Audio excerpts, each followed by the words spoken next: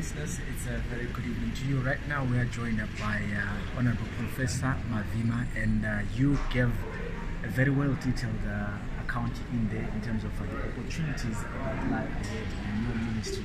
Care to share with our listeners what exactly you reckon these particular associations can stand to benefit?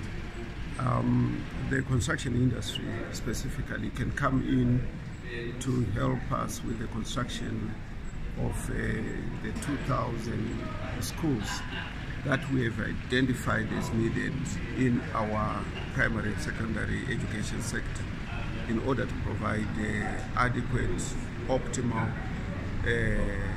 classrooms, specialist rooms like laboratories to our learners in Zimbabwe.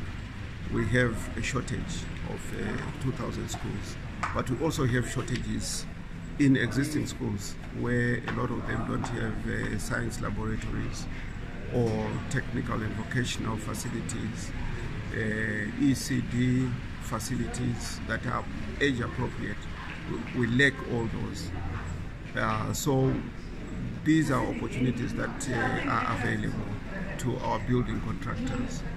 A major thing that we have to do as a government is to unlock the funding for this infrastructure, and we are working on joint venture partnerships, and we are also working on creating an education fund through our amendment bill, which is currently going through the legislative process.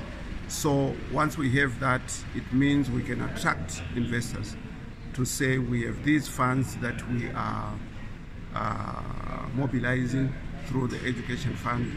So financiers should come, give us money upfront, and then ourselves over a long period of time we can pay back. It makes a lot of educational sense in the sense that we build our infrastructure now. Our learners, the current generation, will get an appropriate learning environment, but also future generations will get an appropriate learning environment. And as a nation, we can use an intergenerational approach to pay that money. We have to make sure that the interest rates are concessionary, they are not too much. In fact, they shouldn't go beyond 4%. In order for it to be worthwhile. And we have to make sure also that we are building durable infrastructure that is going to last several generations. That's the only way it can make sense. We want to deliver an education that is fit for the 21st century, an education that can give us innovation, an education that can deliver on the vision of the president, which is to bring this nation, this economy, to upper middle income status by 2030. And we need the infrastructure that can help us do that. What's your relationship like with the local contractors? Do you reckon they have enough capacity? Yeah, we have the local contractors engaged in the building of the 17 schools that we are building right now. We have not had a problem with their capacity. We are only experiencing problems now because of this instability, where we are failing to get things like cement and things like bricks. But in terms of their own building capacity, we have not had a problem.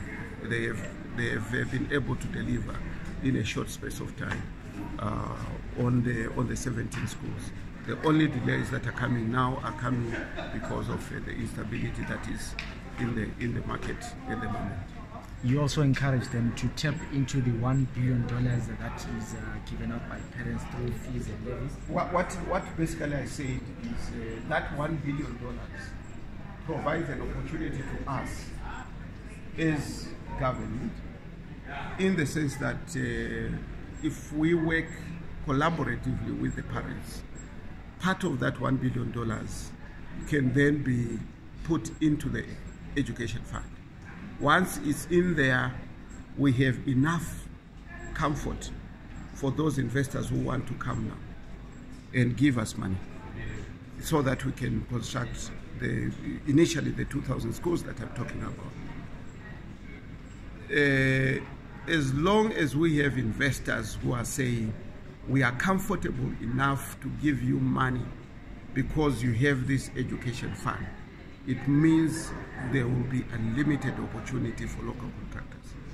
At that level, we would be thinking in terms of how do we capacitate our local contractors so that they can cope with the demand. So we really need to push as quickly as possible the whole idea of a basic education fund, which is in our education amendment bill, which is going through the legislative process as we speak. Professor Mavima, thank you for your time. Yeah, all right. Good.